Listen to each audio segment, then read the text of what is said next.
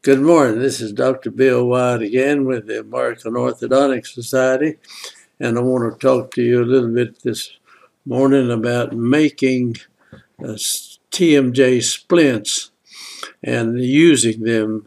I won't do too much on making them, but I will show you how we make them, and then I'm going to go into a rather detailed use of one on a pretty severe case that we had in TMJ here. This young lady had a stressful job, and she also had a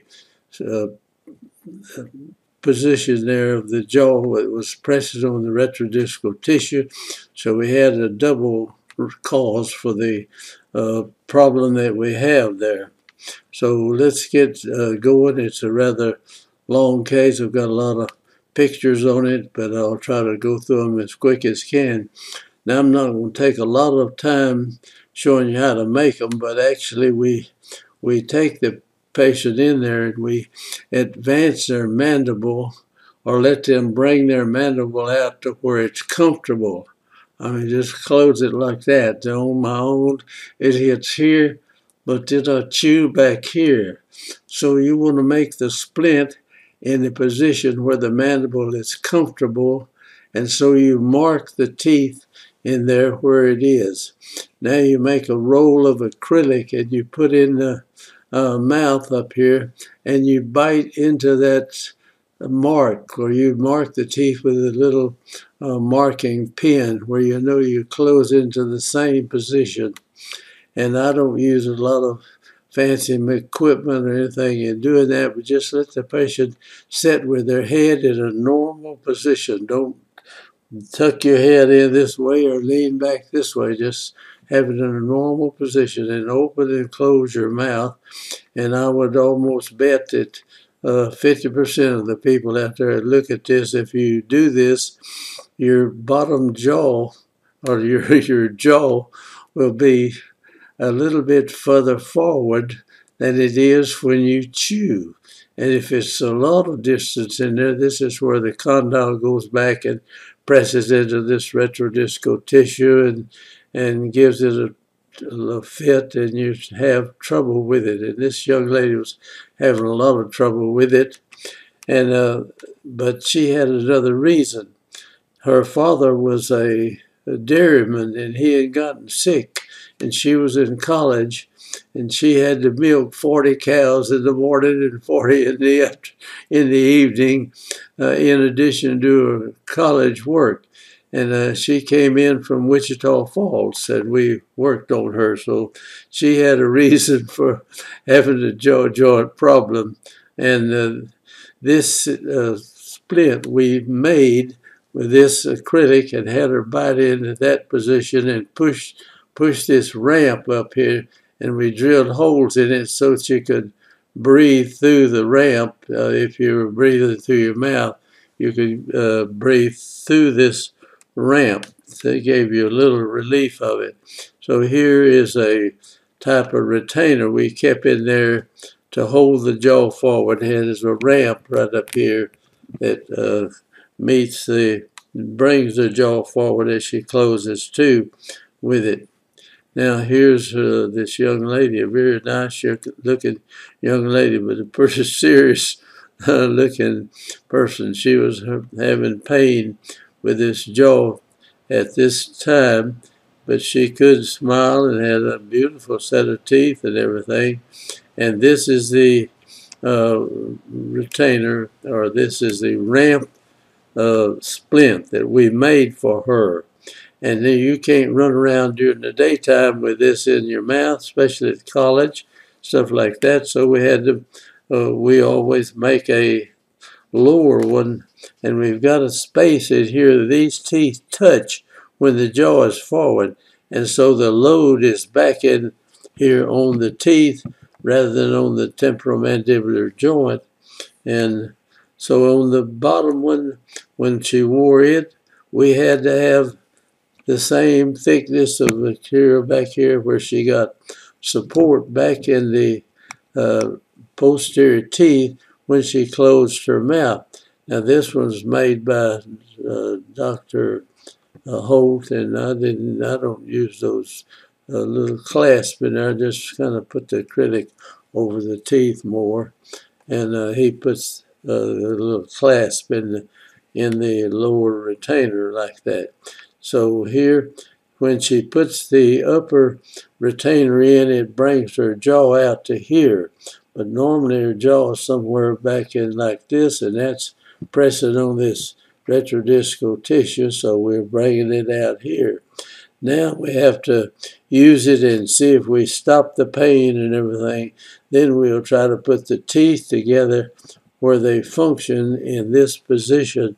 And that's the thing in a nutshell. If you there's a lot more to it than that, but that's kind of the way it is. Now here's the lower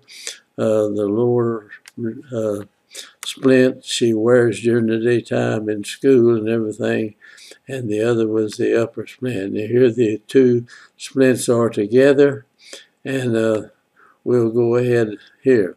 Now here is the jaw position without the splint in, and you see the upper and lower teeth in the posterior part of the mouth do not meet up here. I mean, they've got a gap in them. She had a closed bite, so when she moved her jaw forward, she's got this opening back in the back like that. If you didn't have the splint, you wouldn't press on this tissue, but if you bite without the splint in there, you bite in the forward position, the load is right here, and then the other load is back on the retrodiscal tissue or the condyle where it closes into the fossa. And we're going to show you some pictures, some good pictures of the condyle where it's in the fossa in certain positions. Okay, here is the gap that's in there, and when you've got the splint in, you've got support in here, so you don't put any load on the joint, you put the load back in here, even when your jaw's in the forward position. That's something I need you just need to know that for sure. This is the upper arch, and this is the lower arch. Her teeth looks good. Now here's the lower splint in, and you see it's just as thick back in this area as the upper splint, and it holds the pressure is in this area and not on the condyle and the fossa back in the back. All right, now here's this. This is the regular orthodontics. We level the bite at this point, and I'm going to run through this pretty quick. Now, when we put the, after we wear the splint a little while, we'll cut the back part of it off, and we'll leave the molars back here free. And this part will take the load. These teeth will erupt into the upper molars back here, and when they get to where they take the load, then we take one side off and let these teeth erupt in, and then we may take the other side off and let them run together. That's how you come out of the splint into the, just getting your teeth together without the splint in there. You don't want to run around the rest of your life. You could use the splint, but if you want to really finish it up good, you've got to take the splint out, and you've got, that's the problem, getting it back onto the teeth. Now that's the real problem. Now here we're doing this, and we're still got the ramp on the upper retainer, and I'm going to run through this pretty quick. So we cut this off at the back, you see, and this molar is erupting into this, and the same thing on the other side. When this molar gets to where it can take the pressure, then we'll remove one side, and the molar carries the pressure out. Then these teeth erupt together, and then we go over and take the other side out too. So it gets kind of complicated going in and taking it out. Maybe this is why so many people who do orthodontics don't pay any attention to the TMJ. you got to deal with it for a while. That we've worked with it for about 25 or 30 years, and we were able to get everybody out of pain with it. Now this molar has been cut free off of this pad. It was one time the pad was over here. We took the pad off, and now these molars are erupting into the upper molars. And when both of them are up there good and are taking the load, we take one side out and we wait for these teeth to erupt in and take the load and then take the other side out.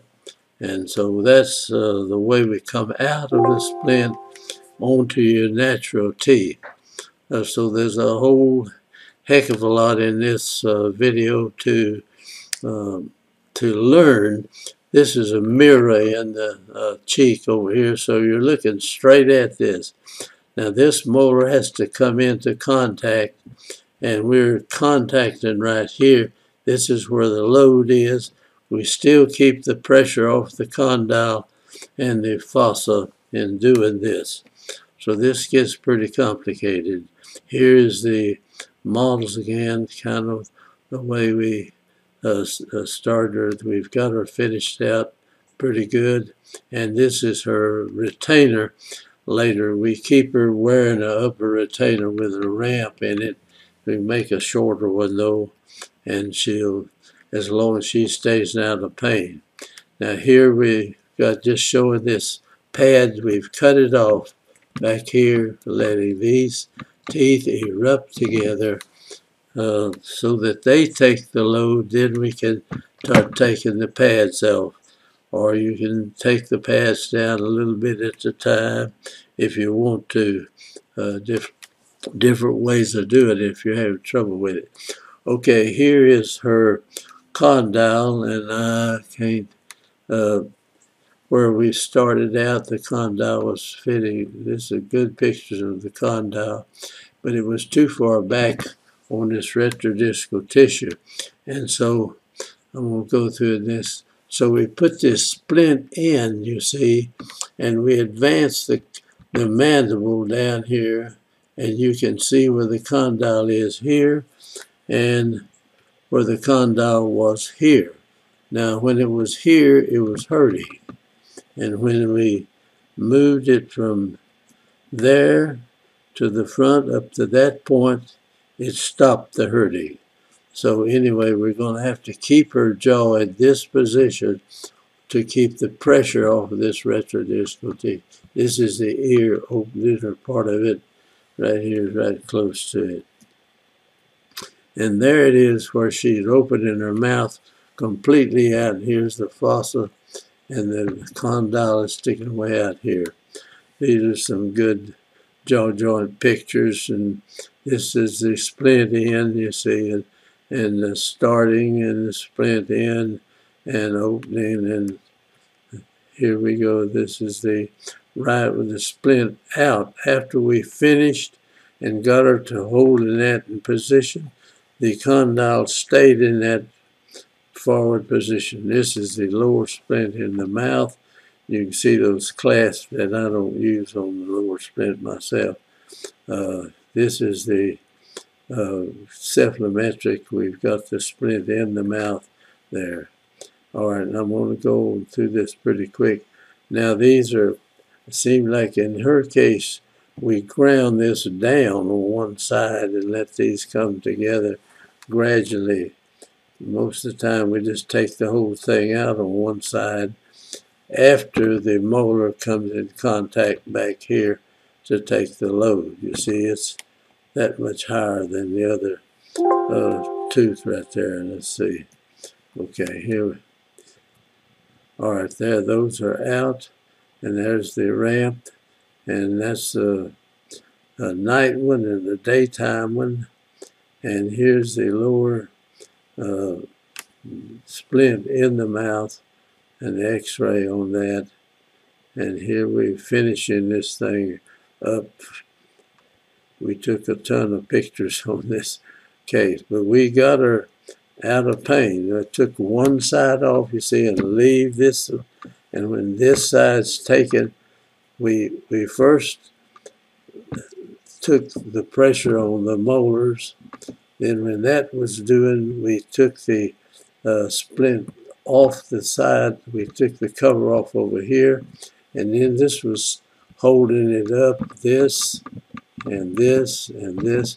And now we take this side off over here, and we'll come out, and I think that's the end of our video. So I appreciate you watching it, and I hope you get something from this. I'm sorry it's pretty complicated, but I hope you can study this and take it, and you can handle some pretty complicated orthodontic cases. Thank you for watching, and I'm going to stop right now. If I can get this over here.